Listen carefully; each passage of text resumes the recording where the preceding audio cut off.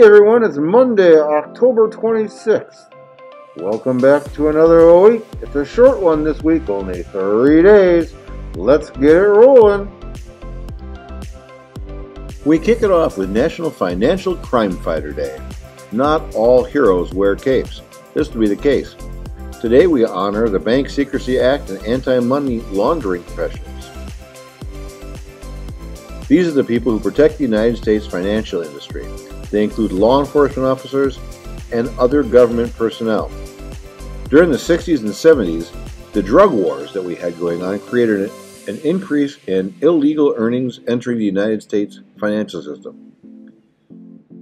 More people were spending more money with the drugs and the criminal activity and the human trafficking.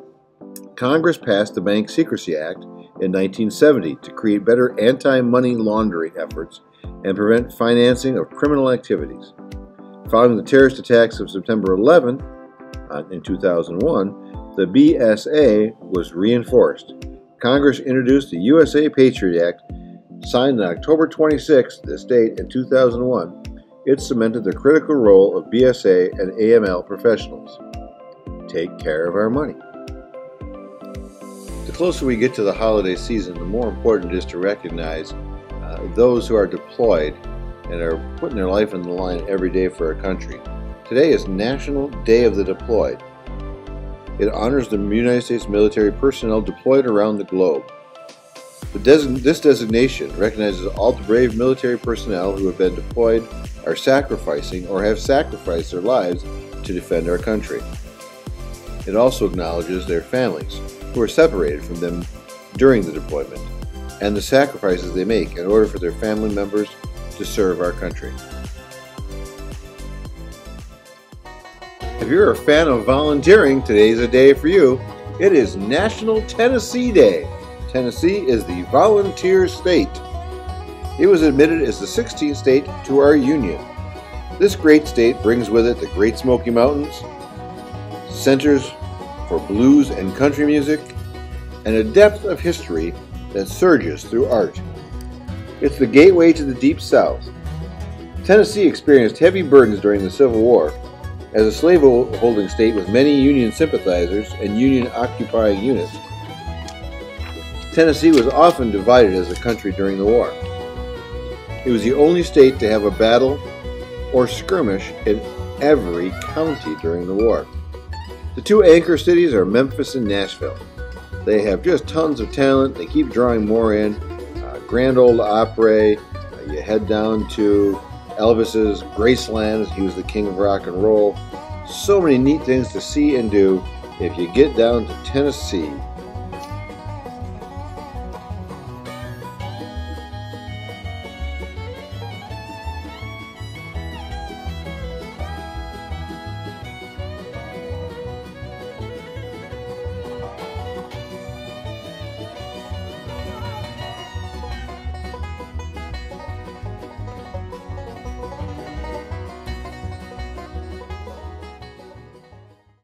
National Mule Day.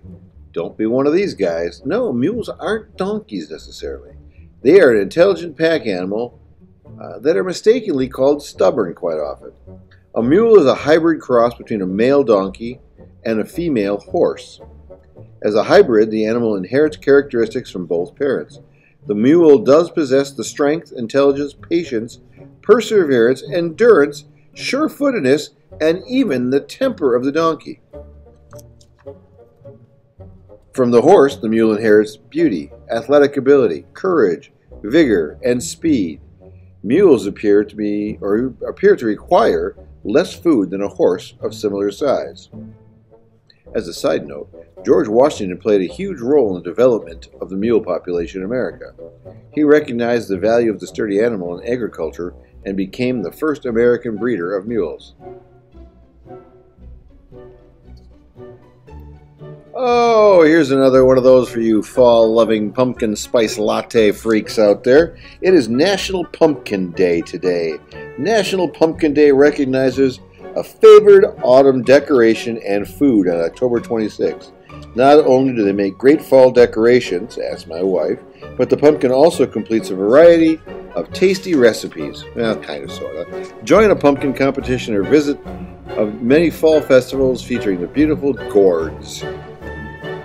By now, we are all in the frenzy of pumpkin obsession. We can't wait for that big November holiday for pumpkin pie. I can wait. Let's just go to whipped cream.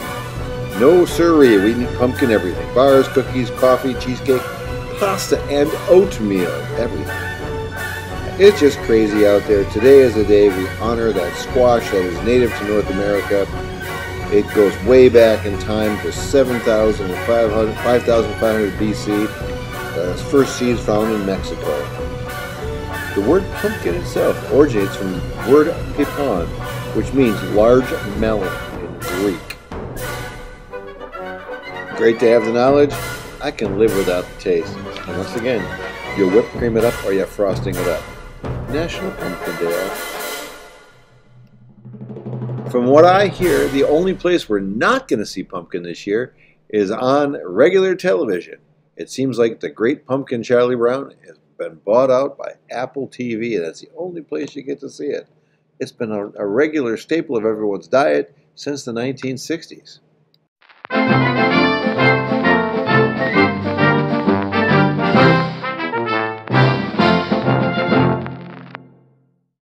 It's time to look back in history once again. You know where I like to start.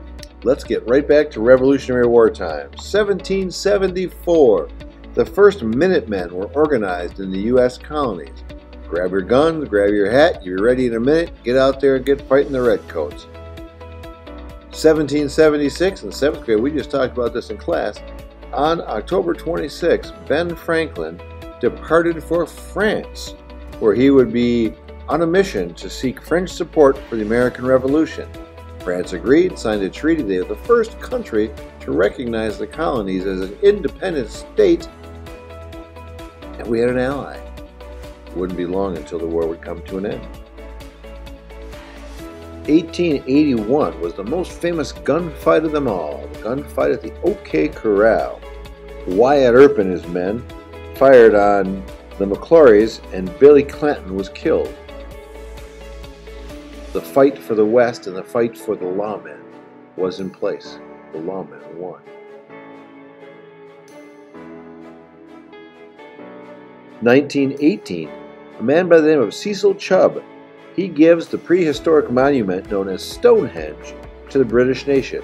Stonehenge is a great tourist place. People love to go look. Still trying to figure out what caused Stonehenge to be created. 1919. President Woodrow Wilson's veto of prohibition enforcement is overridden. Congress said, no, President Wilson, we do want prohibition. We're ending the use of alcohol right now. That created the 18th Amendment with the Volstead Act, making alcohol illegal in the United States of America. 30 years later, in 1949, President Harry Truman increased the minimum wage all the way up to 75 cents. It was 40 cents. He nearly doubled it. His plan was to try and get workers more money so they'd be able to spend more money and people would have more goods. 1962 is going to drop us back to John F. Kennedy and the Cuban Missile Crisis. If you recall, we started talking about that last week. It was 13 days long, but we're in the middle of it now. On this date, Kennedy warned Russia that the USA will not allow Soviet missiles to remain in Cuba. Nikita Khrushchev, the leader of Russia at the time, he sends a note to JFK offering to withdraw his missiles from Cuba if the United States closed its bases in Turkey. Kennedy said, no deal, we're keeping those bases. Get your missiles out. In 1972, Edwin Land introduced the first truly instant camera, the Polaroid camera, at an event in Miami, Florida. Shake it like a Polaroid picture. Really, you weren't supposed to shake those pictures, but you took the picture, it developed right in front of your eyes. 1972, Alcatraz Penitentiary became open for people to take tours by the National Park Service. Alcatraz is just about a mile or so off the coast of San Francisco. It's home to many cruelties and really shows how the American punishment system wasn't working at the time.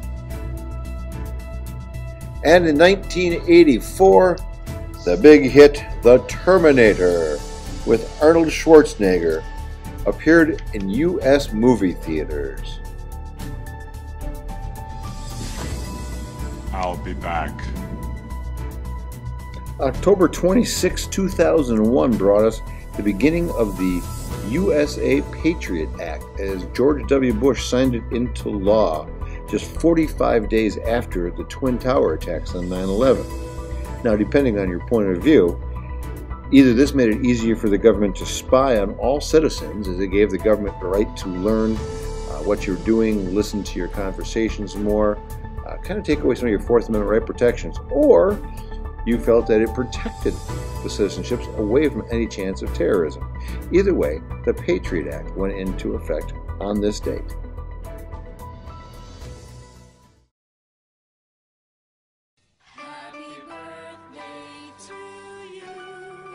And two birthdays of note today. First off, we'll start with Hillary Rodham Clinton.